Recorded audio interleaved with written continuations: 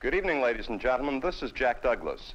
The city of Philadelphia is one of the few major cities in America older than the nation's independence, yet as up to date as tomorrow's skyscrapers.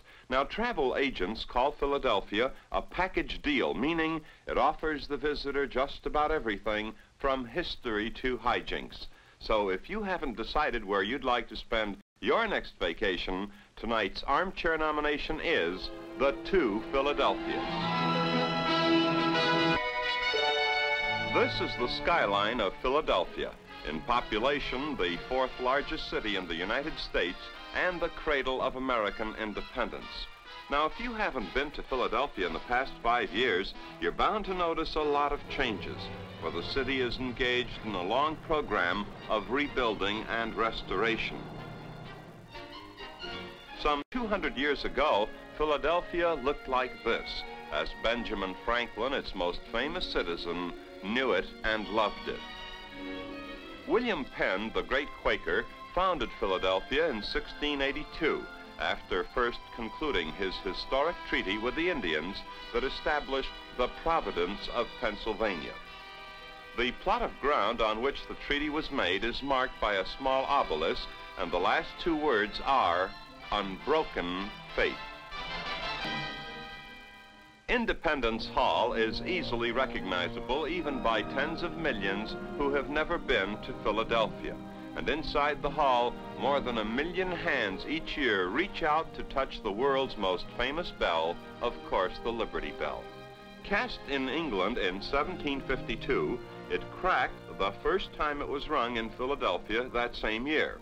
It was recast in the city by Pass and Stowe and served well for many years, ringing out the Declaration of Independence on July 4, 1776.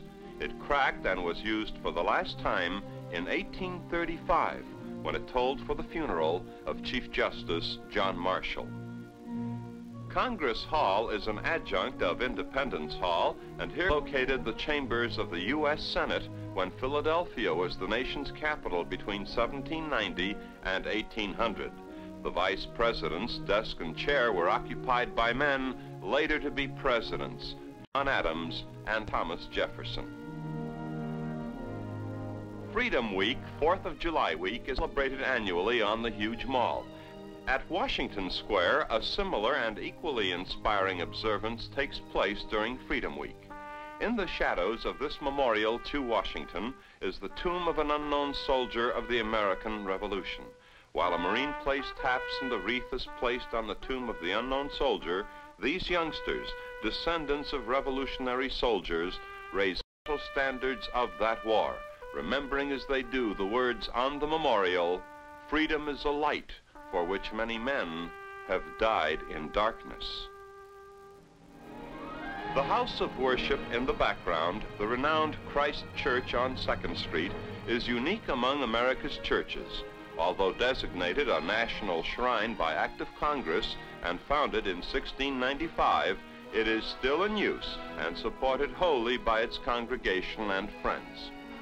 Inside, Miss Susan Smith of our staff asks Reverend Ernest Harding, rector of the church, about the pew in which they are seated. Well, this pew is known as the George Washington pew.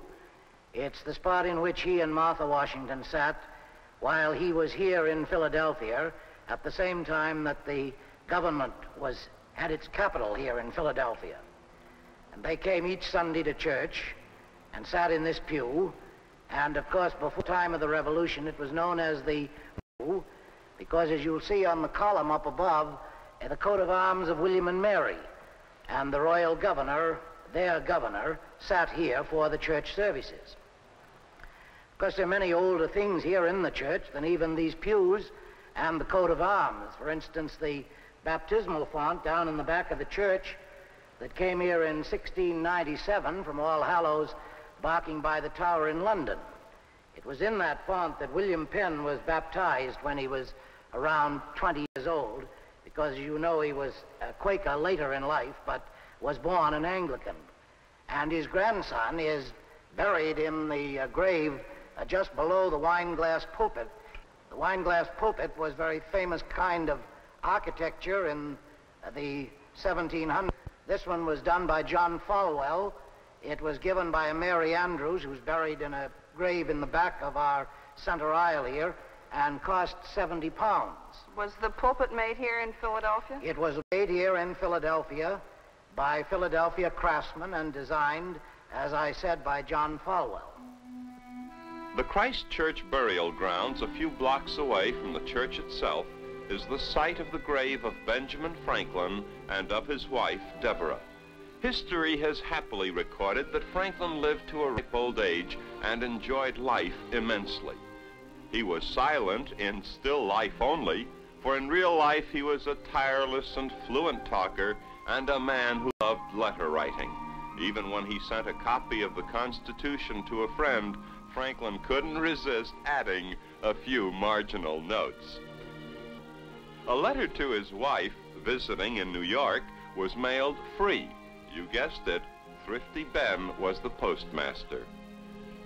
His Poor Richard Almanac is understandably an American classic and presented Franklin at his philosophical best. He that cannot obey cannot command. An egg today is better than a hen tomorrow, and illustrated proverbs such as, experience keeps a dear school, but fools will learn in no other. When the well is dry, they know the worth of water. And here's a thrifty reminder to it, foolish men make feasts, and wise men eat them. Again on thrift, creditors have better memories than debtors. Franklin practiced what he preached. He kept a debtor's book indicating monies owed to him, and while he labeled the ledger small debts, no debt was too small for the ledger. But if we overlook Franklin's passion for thrift, there is a fuller man, a greater man who has left his mark on a great city and a grateful nation. This enormous statue of Franklin is in the Memorial Hall of this imposing building, the Franklin Institute, founded in 1824 as a permanent memorial and dedicated to the promotion of the mechanic arts and the dissemination of scientific knowledge. Let's quickly look at some of the fascinating exhibits, such as this display of various types of clock pendulums dating from about the 12th century through the 19th.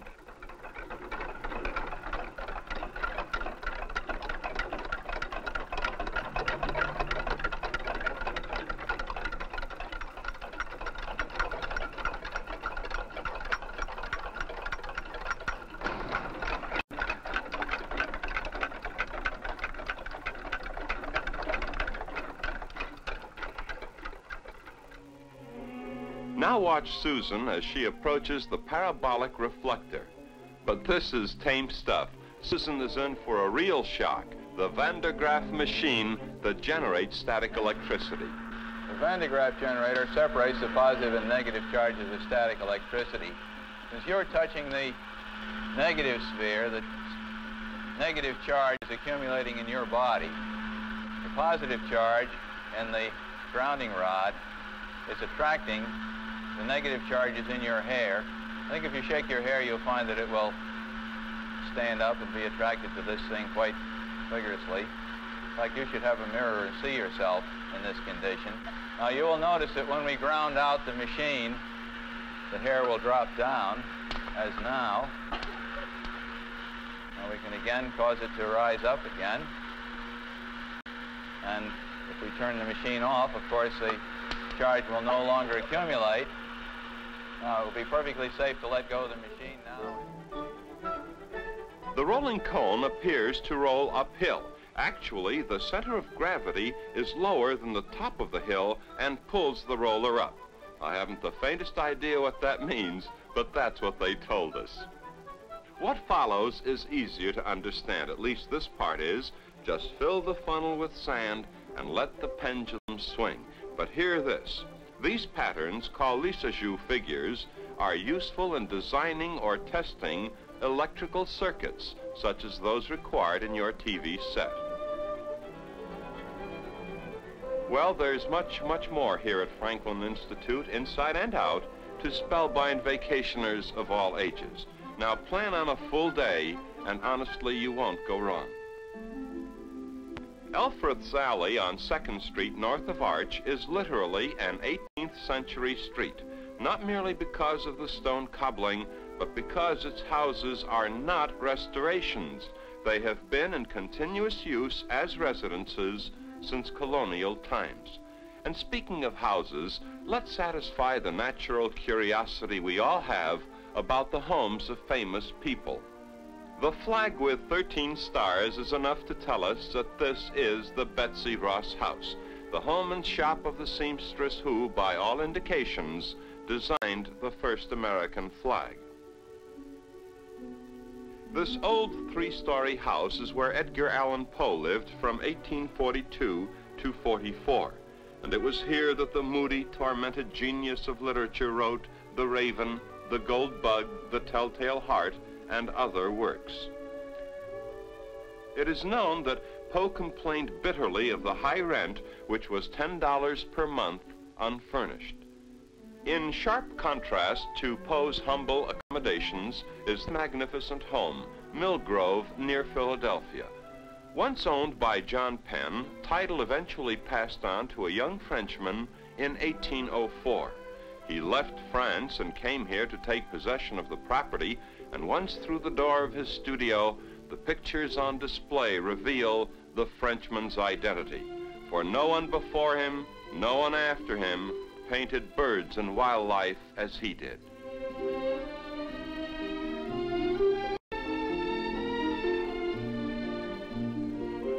The world may never know another John James Audubon.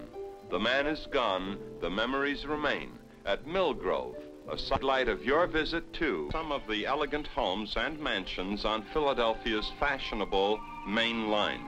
Now, the Main Line is not a street or avenue. Someone once described it as a series of suburbs linked together by a train. Well, that definition is about as good as any. The commuter train originates at the Philadelphia terminal, and the first important stop is Haverford Station. Now, Haverford is the home of the Marion Cricket Club, the club of the Main Line. You don't just become a member of Marion, you must practically be born into a membership.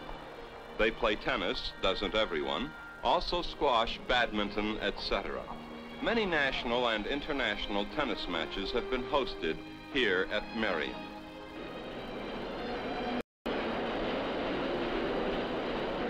Bryn Mawr is the next stop after Haverford Station, a stop noted mainly for Bryn Mawr College, one of the most highly regarded colleges for women in the country.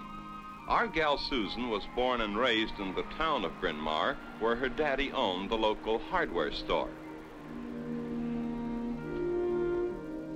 The Inn of the Four Falls is where the elite meet to eat on the Main Line.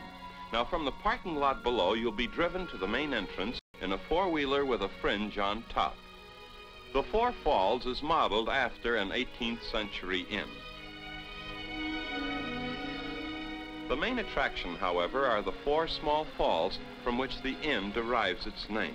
And these are views from the several dining rooms that make up the inn and overlook the falls.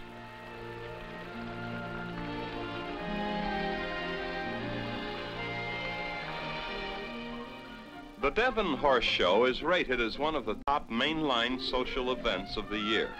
The show has been a seasonal highlight for the past 70 years, usually in the last month of May. And among some mainliners, missing the show would be as sinful as skipping baptism. This is the open jump event. The Devon Show runs for a week, and I think that even the committee would agree that you have to be one of the horsey set to understand and truly appreciate all of the events. The judges have more authority than a European monarch. Winners put on a show of humility, while the losers are expected to react as if they had just won the crown jewels. It may seem stuffy, but what a fine education in sportsmanship this is, especially for the younger set at the Devon Horse Show. Paoli is the last stop on the Main Line, and after that, it's back to the city, perhaps in time for lunch.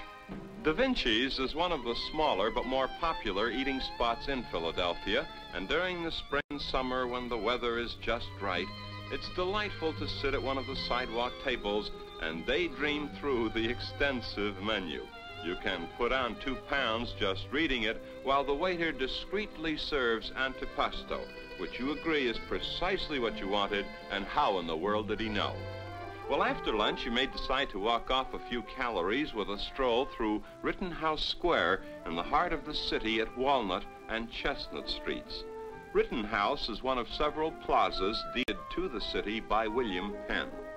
Now, during the vacation season, the square is likely to feature clothesline art exhibits, as they're called here in Philadelphia.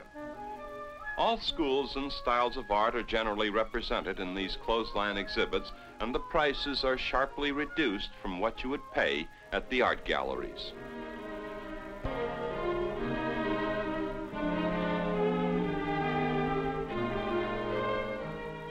The art that is a part of architecture and landscaping is best typified by the Japanese exhibition house in Fairmount Park.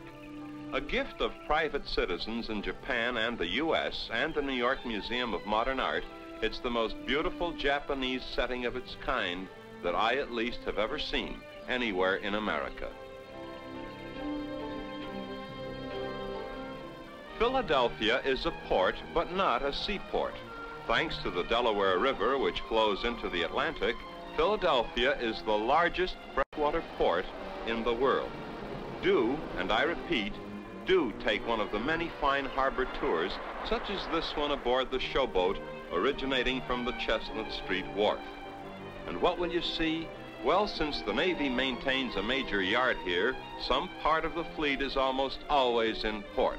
Destroyers, battleships, and even aircraft carriers like the mammoth Tarawa. Yes, and an occasional reminder of sailing ships of yesteryear. A rotting hull left here by port officials to appease nostalgic-minded taxpayers. They don't dare remove it. Also in the harbor, you can board one of the most famous ships in American naval history, the cruiser Olympia, the flagship of Admiral Dewey during the Battle of Manila Bay in 1898. The Olympia is a national shrine and incidentally, the last remaining fleet ship of the Spanish-American War.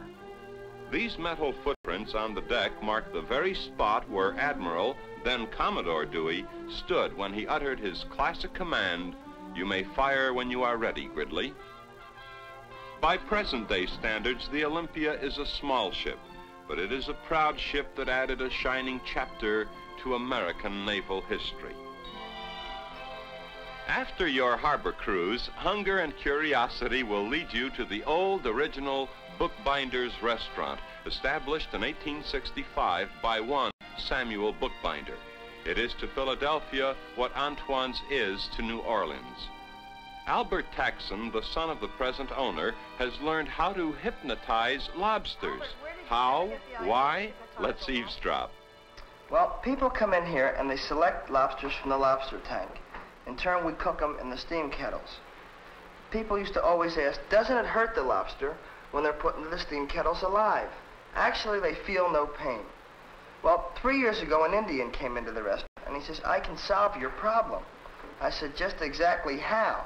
He said, well, I'll show you how to hypnotize a lobster. Then if anybody asks, you can put them to sleep first. I said, boy, that would be great. In turn, he showed me how to hypnotize the lobster, as I am doing now for you. People are amazed now that I can hypnotize lobsters. I'm probably the only hypnotist in the world that can put lobsters to sleep, beside this Indian boy. So I'm doing now, you just rub the back. If you can sing, it could even make it easier for me. Now I'm going to let him stand on his head here. If he's a good boy, he probably can do it. You just rub the nerve on their back. Just rub the nerve on their back. With or without hypnotized lobsters, there is only one Bookbinder's, and Philadelphians are the first to recommend it. Nightlife in Philadelphia is almost non-existent. The blue sky laws have only recently been modified and never fully repealed. But during the social season, the coming out parties for the city's debutantes are a lavish substitute for what you might expect to see at a nightclub. Our young Deb is Miss Virginia Riddle, greeting guests in the reception line with her mother, Mrs. James Riddle, and watching these young adults, 17, 18, 19 years of age, I, for one, was impressed mostly with their poise, the sincere smile, the attractive clothes, and always just the right words of greeting. The setting, by the way, is the Bellevue Stratford Hotel. Some of the parents also showed up, but even so, the party was a smashing success. A happy night in Philadelphia that Virginia Riddle will never forget.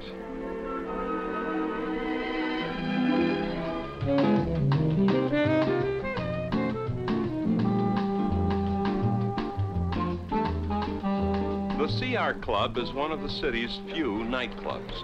Most Philadelphians with a yen for late hours or carousing will cross over into New Jersey.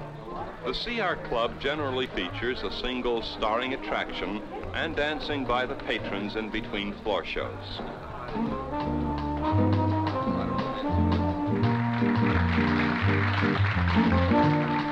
The Warwick Hotel, they pronounce it Warwick, is the gourmet's meeting place on Thursdays and Sundays when the hotel serves its extraordinary smorgasbord.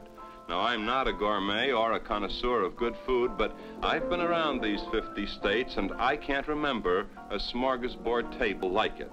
By the way, the tab is only $5.50, which may be stiff at home, but on a vacation, you just can't get a better meal for the money. The table always features a gaily decorated cake, and this being Freedom Week, the chef saluted the 4th of July. And what would any celebration in Philadelphia be without the Mummers, the famous string marching band that has become as synonymous with the city as Philadelphia Scrapple. The Mummers on parade in the early hours of a summer eve.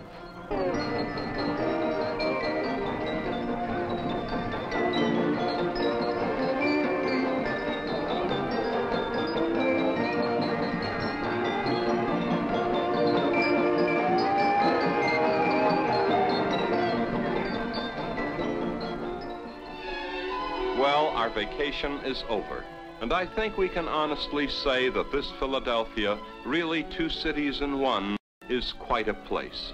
It took us 6 weeks to photograph what you have seen during the past 30 minutes, but as a sightseer, you can cover the same ground, see and do the same things in a week or 10 days at most. Best of all, I think Philadelphia is an excellent choice for a family vacation, blending as it does the charm of the historic past with the loveliness of the changing present. Two for the price of one, the two magnificent Philadelphias.